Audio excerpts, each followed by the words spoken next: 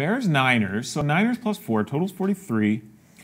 A couple notes here off the top. Niners 13-5 against the spread in the last 18 overall versus the Bears.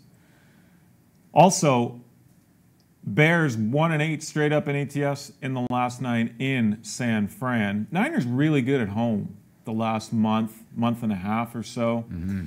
I saw this on Twitter, and I mentioned this on the podcast yesterday. Nick Mullins, 675 yards this season against the Seahawks. Most ever any quarterback has ever thrown against the Seahawks in a regular season. Bears playing good football, though. We know this, 7-1 straight up and against the spread in the last 8 entering this one.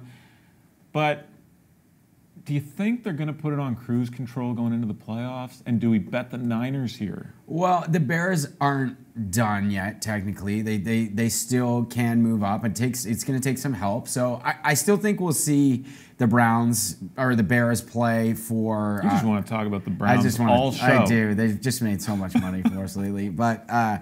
yeah, I still think the Bears come out ready to play, but the Niners have been the darling bet of the smart money lately, right. and we've seen a lot of fluctuation in their odds leading up to game time here, and we might see that again. Do you know who has led the NFL in passing yards over the last 3 games? Passing yards per game? Nick Mullins. Niners, you got it. Yeah, and Kyle Shanahan, for whatever reason, I think there's some logic to it, but he has his teams playing their best in December. They're just 3-13 under Shanahan from September to November, and 7-1 in December. That's crazy. They play their best football right now.